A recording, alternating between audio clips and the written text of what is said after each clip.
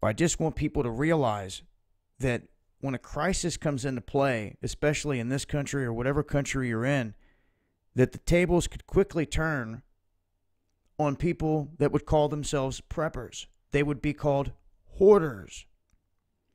And they would go to jail, directly to jail. They would be fined, and everything that they were hoarding would be taken. Now, back in 2013, we had this whole thing begin down in Venezuela, where there was a massive food shortage. Now, if you've paid attention to what's happened down there, there were lines, droves of people trying to get to grocery stores. And at that time, they were saying that there was a shortage to where there was at least 20% missing from the shelves. They then put out a press release through their Attorney General that had basically designated this group of prosecutors to go nationwide with other authorities and to basically go after anyone that was hoarding food. The Venezuelan government was treating those that prepared ahead of time like domestic terrorists.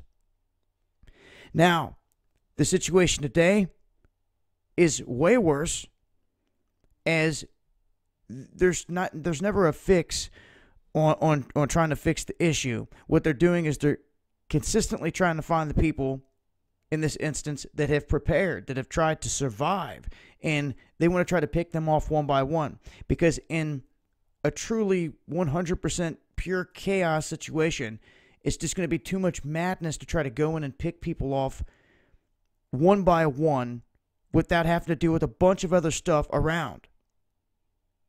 It would be much, much easier to do that beforehand, to try to find these preppers and pick them off beforehand, like a purge, so to speak. Very similar to what I'm kind of seeing going on with this whole plot. It looks like the agents have pulled off throughout the past few years here in this country with some of these events, where they're now trying to go back and prosecute people for things they did years ago.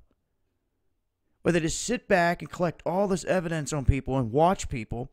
They could be watching what you're buying, tracking it, in the amounts, and they could already have you on a list.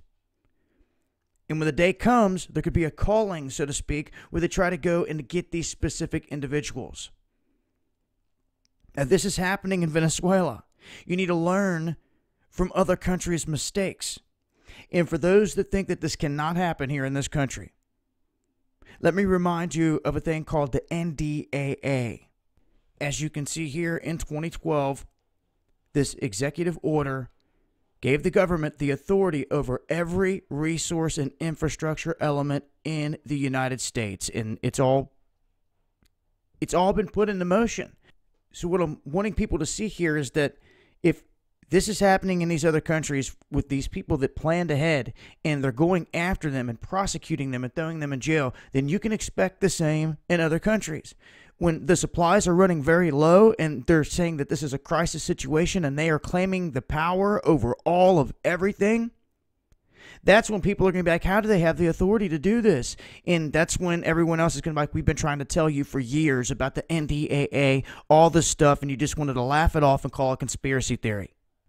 The fact is this is exactly what they're going to do when the times get tough and they try to clamp down. So you remember that.